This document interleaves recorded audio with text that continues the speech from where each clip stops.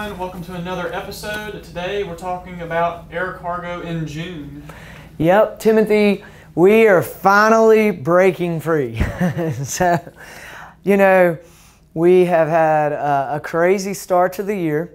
You know, you got your first quarter starting off pretty normal, down a little bit, and then we've got COVID lockdown things hitting and disrupting things in crazy ways in April and May. And in June, we finally start seeing some ice melting, so to speak. It's still pretty bad though.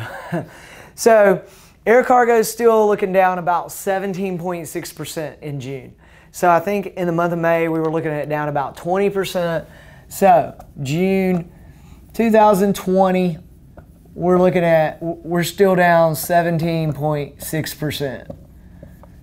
Okay, so part of what's going on here, it's interesting, is air freight as a mode is losing a little bit of market share to some of the ocean. So in a typical slowdown economically, you're going to see air freight as a premium mode, and ocean freight obviously is cheaper. So you're going to see the shippers move to the cheaper modes.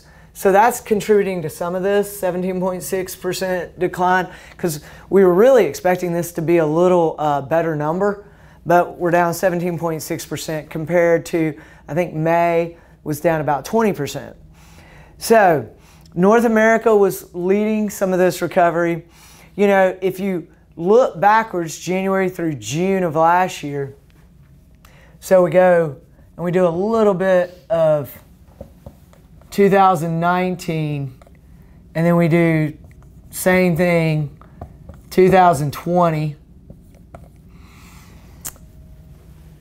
If we look at these time periods from this to this, we're down 14.5%.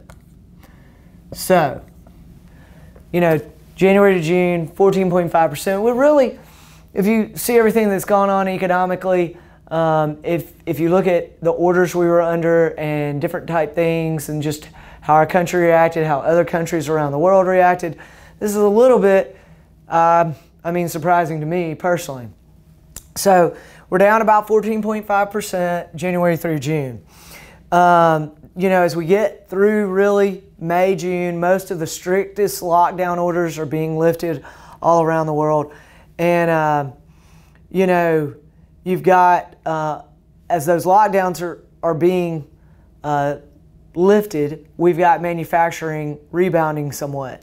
So, you know, your PMI, which is, it's a purchasing managers index.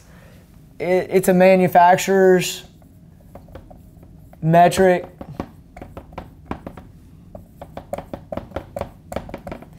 This moved up to almost to January levels.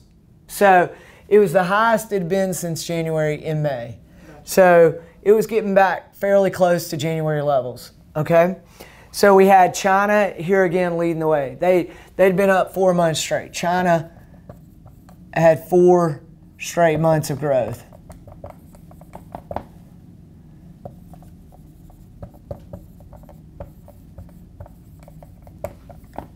So they are kind of leading this manufacturing swing back up. You know, the export orders rose approximately 11 points on this scale, and that's the most it's risen in 1 month since 1999. So, you know, it looks like we're kind of getting back in the swing of things, hopefully. One thing that you see with this oftentimes is this is going to be highly correlated to our air cargo typically. So those are typically strongly correlated. This will typically lead the way, and this is normally got a little bit of a lag to it because obviously they got to make it before they ship it. So we see that going on. Here's an interesting thing going on still though. We still have cargo capacity. Like, it's just crazy. The cargo capacity is still down. So cargo capacity is still down in the month of June about 34%. That may not look like a 4. So we're still down about 34%. I think in the month of May, we were down about 34, 35%, a little higher, but about the same number. So in North America, we posted the highest cargo load factor, which is basically you take this cargo capacity and then we take the amount of cargo in the market and we have what's called a cargo load factor. And that cargo load factor was at an all-time high. What was contributing to that is, if you look at what's going on, you've got a 17% drop here, but a 34% drop over here. So what that's going to create is an imbalance. There's still not enough capacity in the market to take care of what's going on. So the drop in the capacity is because we've continued to see flights be canceled, and international travel is just like coming to a standstill. So international flights were down 81%. So your international flights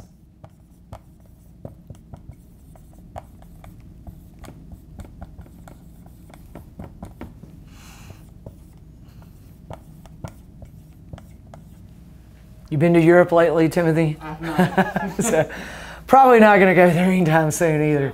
So, yeah, you know, most friends, family, I don't know anybody traveling internationally at this point. A lot of people are avoiding the domestic, but the international flights have just dropped. I don't know what's going to happen in the month of June. But anyway, we've got that going on. So you've got these cargo capacity issues continuing to create problems because, you know, the drop in the freight compared to the drop in the capacity is just disrupting the supply chain. I'm gonna come over here. I'll show you what's going on too internationally. You know, on our international cargo, we've got in North America, we've got an 8.8% decline, which is actually the best of any continent. So we were kind of leading the way as far as the recovery. Mm-hmm. But it's interesting, Europe and Latin America,